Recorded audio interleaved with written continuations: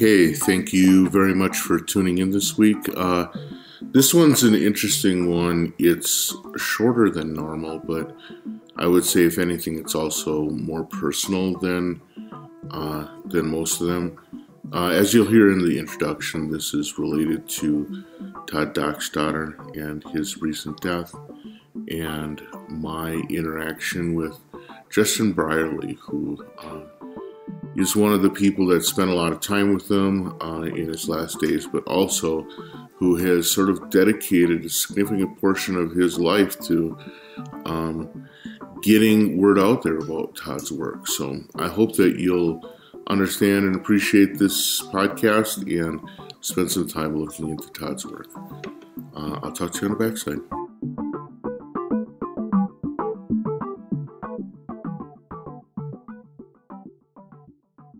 Good morning or afternoon or whenever you happen to be listening to the podcast. Thank you so much for tuning again this week. We have a very interesting guest this week. His name is Justin Brierley. I first got introduced to him very recently. As you may know, Tod Dockstader died recently, and it was kind of sad because I got introduced to his work by Keith Fullerton Whitman during his podcast, and I just started getting into it, and I was really enjoying it. And then I caught wind that he died, and so I started looking around for who might have been documenting his work, and I ran across a website called Unlocking Dockstader, and it's run by Justin. And so I reached out to him. He was cool about having a chat. So with that, I introduce you to Justin Brierley. Justin, how are you today? I'm good. How are you? I'm all right. Thank you so much for being part of the podcast. This is really cool. Absolutely. Thanks for having me on. Sure. Why don't we start off by having you tell us a little bit about yourself? Sure. So I'm primarily an electronic composer, similar to Tod. Some of my work does get very similar. I came to work with Tod a few years ago, sort of by accident. A few years ago, I returned to college to finally get my bachelor's as an adult. And while I was there, I was working for the radio station there on campus and playing a lot of modern classical and classic electronic music similar to Tod's, and in fact playing a lot of Tod's music. And I wanted to do a phone interview with him. And so I reached out to Tom Steenland from StarkLand Records, who have reissued most of Tod's early works. This was before I knew anything about Tod's health problems.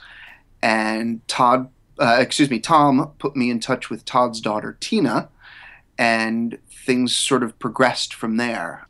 When I first talked to Tina about 4 years ago, she came to the conclusion that Tod was still lucid enough at that point that he could be interviewed properly and still had enough of his memory intact. But there was an urgentness to it, so we really jumped on getting some interviews done. And then also while I was at school, I took a 2-semester-long documentary filmmaking class, and that's the short film Unlocking Dockstader that you can see on my website was a result of that class. So from there, it seemed a logical step to try to make a feature-length film. However, unfortunately, as much as I was able to do that one short film, I'm not really a filmmaker, and I don't really have much interest in becoming a filmmaker. And so things like raising money or finding people to help on the project, that wasn't really a skill set that I had. And so I did have a Kickstarter last October, which did not make its goal. And so the film as a feature-length film is sort of in limbo at the moment until I'm hoping that somebody can come along who does have those skills, who would be able to raise the funds and hire crews and things like that to make that into a feature-length film. Sure, that makes a lot of sense. And well, actually, congratulations to you too for sort of like recognizing one of your limitations and honoring that. That's cool. How did you first run into Todd's work? That's a funny story. It was an accident, actually. I was working at a record store, and the one day the assistant manager was doing some cleaning up, and there was this stack of records that had been sitting in the same place for like a year at least. And he looked at them and he said, "Oh yeah, I remember these. This woman tried to sell them to us, but the owner didn't want them, and she didn't want them back. So here, take what you want and throw the rest away." And there was some Stockhausen in there and some other interesting things. Oh my. And there was Tod Dockstader's Quatermass, which I consider to be his absolute masterpiece. And I hadn't heard of him at that point, but I was interested in early electronic music of that time period. So I took it home because I thought, well, it looked interesting. I put it on, and these strange sounds start coming out of my stereo, and I'm just wondering, what is this music? And so from there, it just kind of snowballed. Eventually, I did some more research into him, learned about his other works, learned about his later works, the Ariel box set, for example, which I also consider one of his great works, and just got deeper and deeper into it from there. Yeah, well, it's interesting you mentioned the Ariel set, which I have recently been obsessed with. It's amazing sonic work. Oh, it's unbelievable. And he actually was working with some relatively crude equipment at the time, right? Well, he was working with crude equipment in the 60s when he was doing Quatermass and his other early works. He was basically working just with tape and oscillators. He called his music organized sound, which is a term he borrowed from Edgar Varese.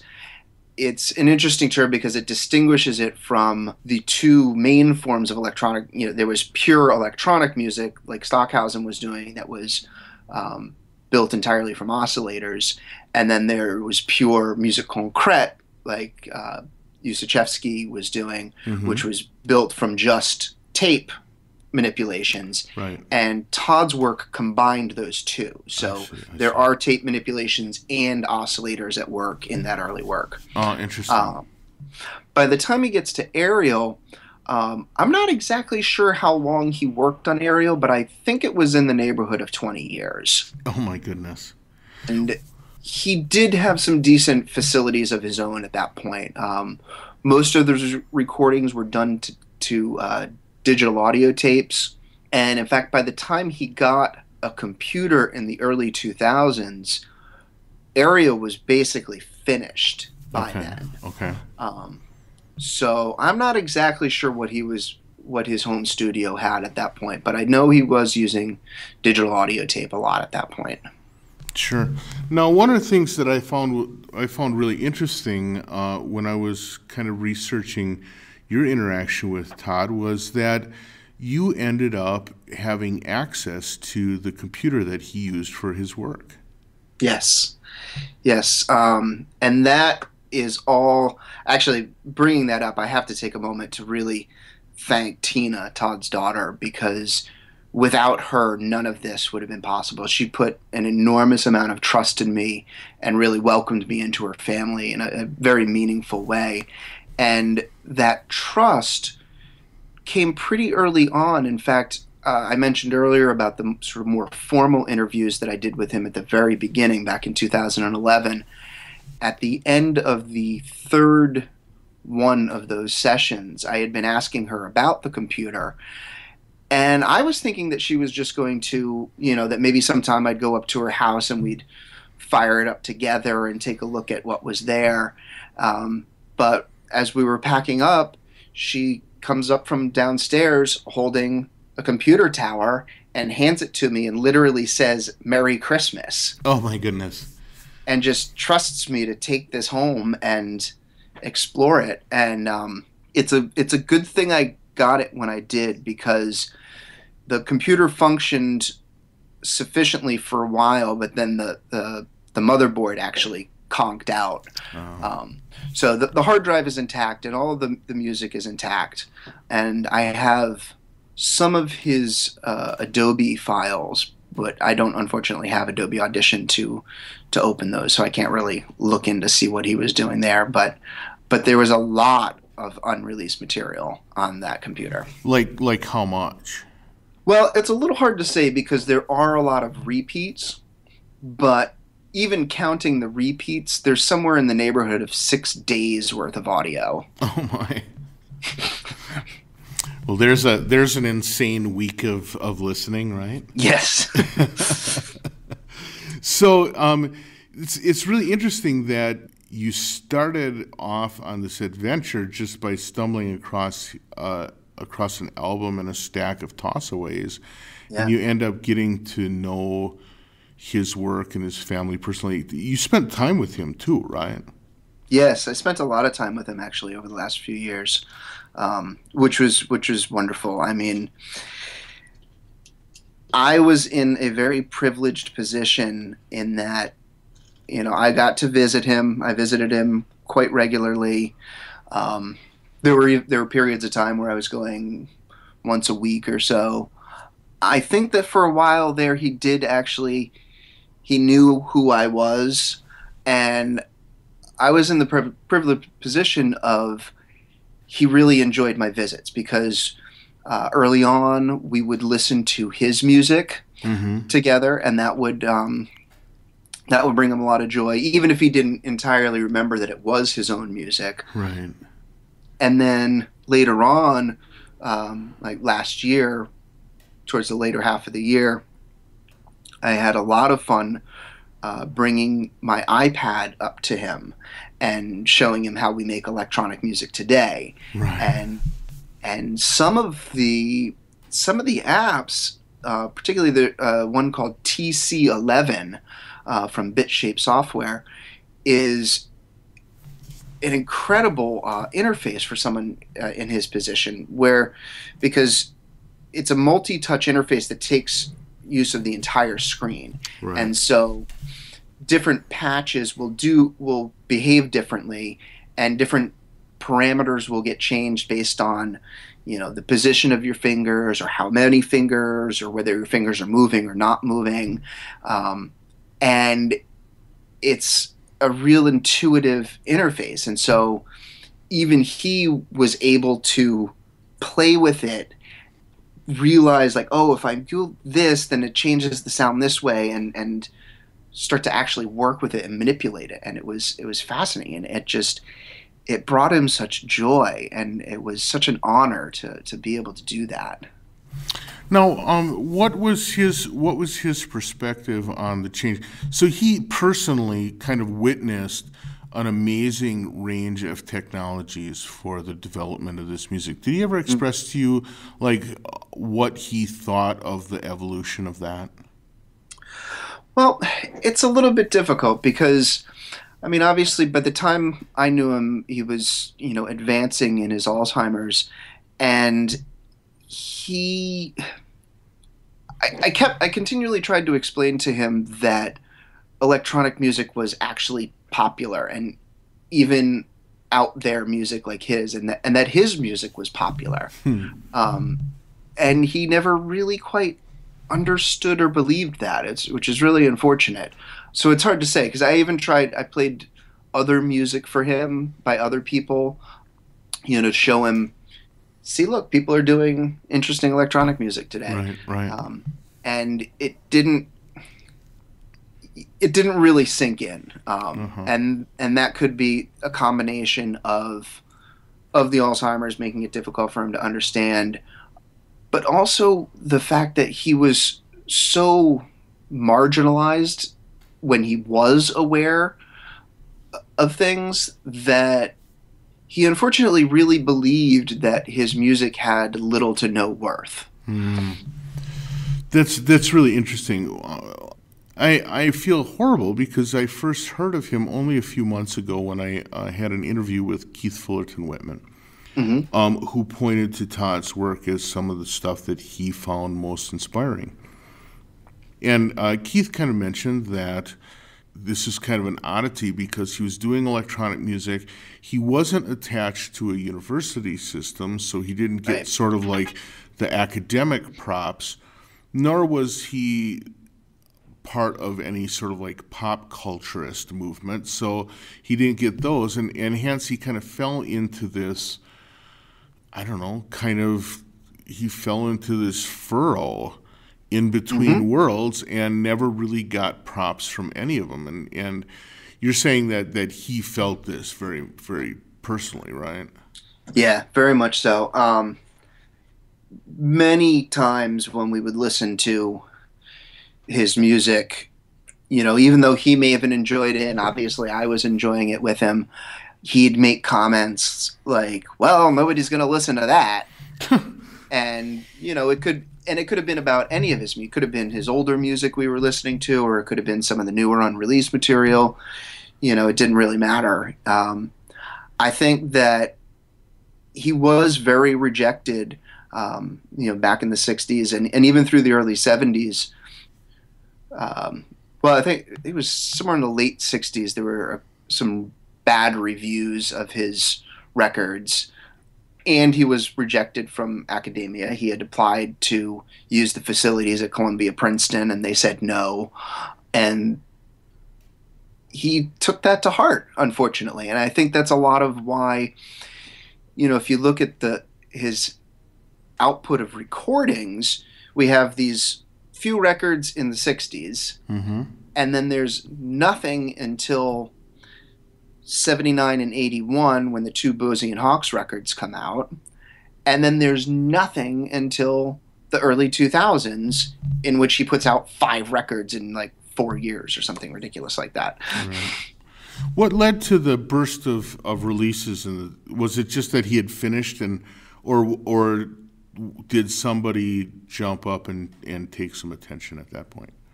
The releases in the early 2000s? Yeah. It was a combination of those things. Like I said, I believe Ariel was completely finished by the time he got a computer. There may have been some further tweaking after that. And there's actually a lot of material on the computer that are tweakings that happened after Ariel had been released. So part of that was just finding a home for that material. And that 3-disc set was whittled down from a much larger set of recordings. Oh, was it? Oh, okay. Yeah. So those were all done, and then the other 2 were collaborations with David Lee Myers, who David was one of the 2 people who encouraged Todd to get a computer, the other being Tina, Todd's daughter. Right. And so Todd and David collaborated on those 2 records, and they actually collaborated via mail and email. They only met once during the making of those 2 records. So how tempted are you to work, maybe in collaboration with his daughter? How tempted are you to try and pull together some of the music that's on that computer and make it available? Oh, we're actively working on that. Oh, okay. All right. Yeah. Oh, yeah. We're actively working on that. I can't name any labels at the moment, until things are a little more finalized, but I am working with 2 labels who will be putting out material probably for a while, because there is a lot of material. Yeah, well, it sounds like it. And now, can you talk a little bit about the process of decision making that goes into working on that? I've always been curious about the process of working with an artist's material posthumously. I mean, first of all, it's got to be tough, because you have to try and project what that person would have wanted, right? Right. That is a great difficulty that we face. In particular, one of the labels is going to be putting out more of a single disc that's sort of the best of what's available there. Okay.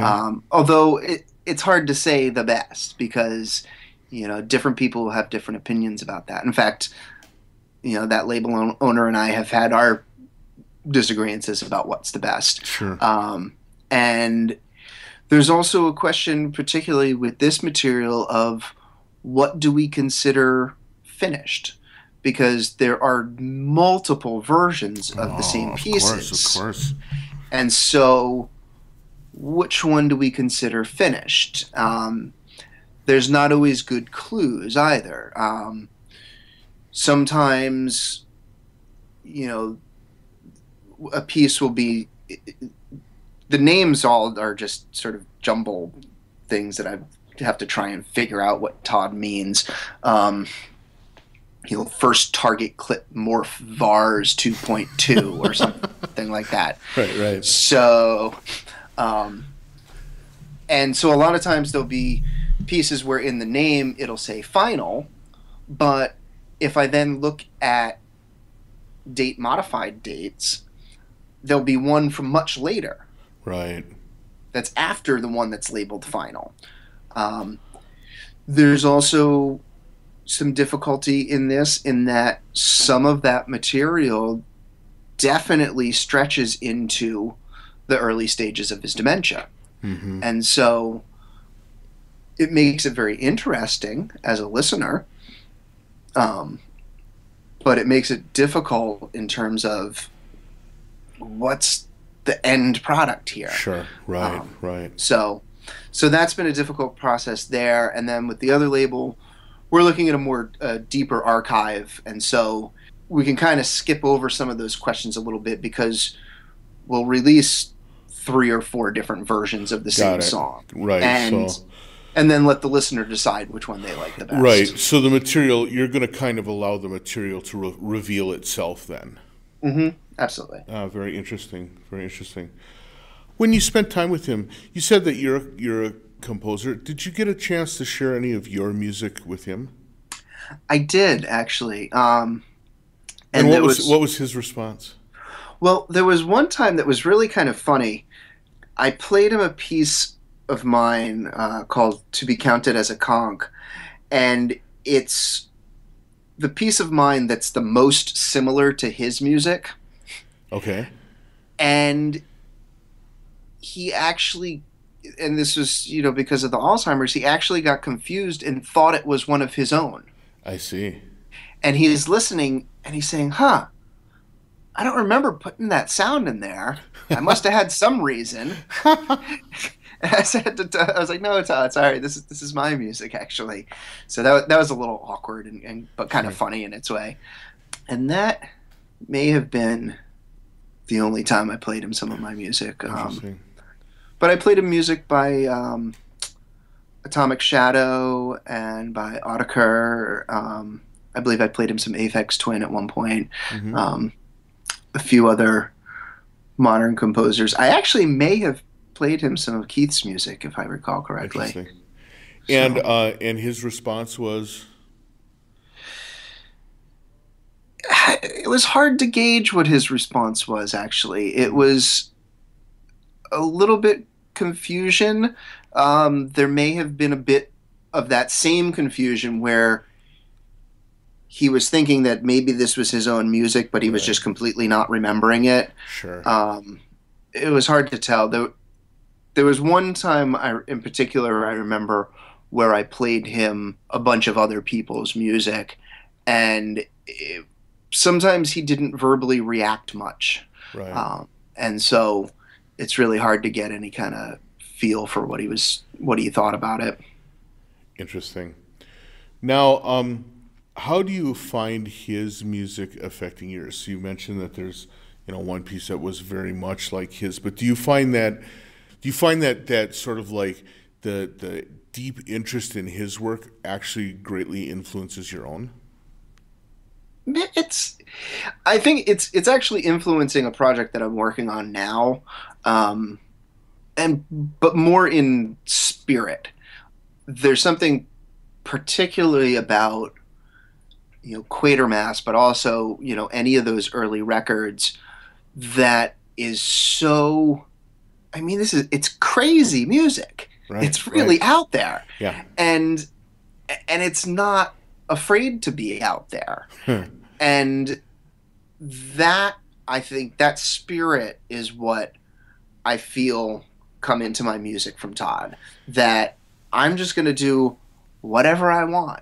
And if people like it, that's great. And if they don't, oh well. Um, I find that when I sort of like begin obsessing about someone's music, I think that I'm doing stuff that's overly influenced by them. But if I just let it set for a while and I come back later, I'm like, oh, I think I thought I was copying them, but it really has my own voice, you know?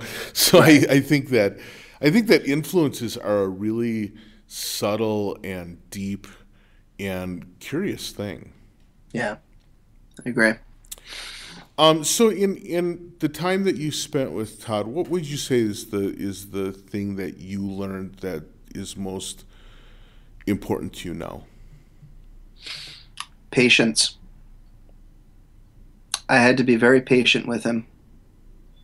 And I think that that has carried through to the rest of my life. Yeah, I would say that.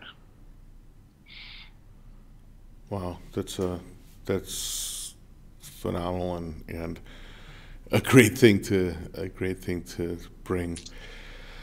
Well, Justin, I want to thank you so much for your time talking about Todd's work and your interface with him. I know it can't be easy Absolutely. to talk about it. Yeah. It's a really recent thing, and so Hmm. I was actually a little nervous about reaching out to you because, knowing you had spent so much time with him, I didn't want to seem like a jackass about it, right? Yeah. But No. I just know how, in a short period of time, how influential Todd's work became to me. And I wanted to be able to honor his work while, while hopefully his memory is still fresh Yeah. to everybody. So, Absolutely. I'm happy to do it because really at this point, and really my concern all along has been just enhancing Todd's legacy. right. And I think he is an overlooked person. We haven't even really talked about all the other things that he did, which are fascinating to me. What just briefly, the music was actually the last artistic thing that he became interested in. Before the music, he was interested in painting, he worked in cartoons, he desperately wanted to be a writer and was a very good writer actually and was published later on. Um, and then the career making educational films, and I've seen some of those works and they're phenomenal. Um, and so I'm happy to do something like this because anything that I can do to further his legacy, to get his name out there to people to check out his work, whether they check out the records or the cartoons or the writings or whatever they check out. He was just an incredible man, incredible. Sure. So it's really interesting you say that because, I mean, the podcast I do isn't specific about music. It's about all media types. But my introduction to him was as a musician, Mhm. and most of what I've run across the material has been about him as a musician. Where would we find more about the broader breadth of things that he had worked on? There's not a lot out there at the moment. Hmm. Um, Several of his articles were published by a publication called Electronic Music Review, and all 7 issues of EMR can be found on UbuWeb. Oh, okay. Yeah, so I forget how to get to them. I think somewhere in the left-hand column there's something about Electronic Music Review, Sure. I'll try and and track down a link and put that in with this so that the listeners can have a chance to check it out. yeah, yeah, they published a few of his articles. There were a couple of um, sort of batch reviews of he reviewed a bunch of albums together, and he also wrote a very interesting article called Electronic Rock, which was about the increasing use of electronics in rock music. This is Sure. somewhere in the late '60s. Hmm. Um, And there was also an article for New Music Quarterly. That one was a there were two articles for New Music Quarterly. One was a review of Morton Subotnick's Wild Bull album, and the other was a review of the second issue of Source magazine, which was a publication for avant-garde scores. Interesting. Well, I'm going to try and track some of those down and share those links. Do me a favor too, as some of these releases come to fruition, please reach out and let me know about them. Or absolutely, if you come up with, if you put together something for maintaining a mail list or something about people interested, let me know, because I know that for myself, I've become a huge fan. Obviously, very late to the game, but still, I've become a huge fan. But I know a lot of other people have either are or have become have become very interested in his work, and so I want to make sure that I do what I can to help keep his legacy on people's radar. Absolutely. Well, thank you so much. I really appreciate your time. I appreciate your willingness to talk about this and to talk openly to the listeners as well. Great. Again, thanks for having me on. All right, thank you so much, and we'll talk to you soon. Thank you.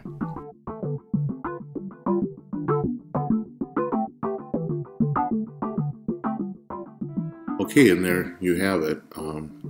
It's kind of difficult. It seemed so personal and really very touching. But I hope that you take the opportunity to look into some of Todd's work, both his music as well as some of his other media work. I interact with Todd's music through Spotify, and they have a lot of his work there. So if you need, that's a place to go and look. I'm sure other digital sites have it as well. Starkland Records is responsible for his recent reissues, so you can check that out. But in general, spend some time looking into this. I put the link for Unlocking Dockstader on the website for the podcast, so you might want to check that out, as well as checking out more of Justin's story on his website. So thank you very much for listening this week. If you have any questions or comments, drop me a line, ddg@cycling74.com or darwin.gross@gmail.com. I, as always, look forward to hearing from you. If you've got ideas, let me know. Sometimes I get a little swamped, so if I don't write back, don't think that I didn't see your email. It just might be that I'm a little swamped. But otherwise, thank you so much for listening, and I'll catch you again next week. Bye.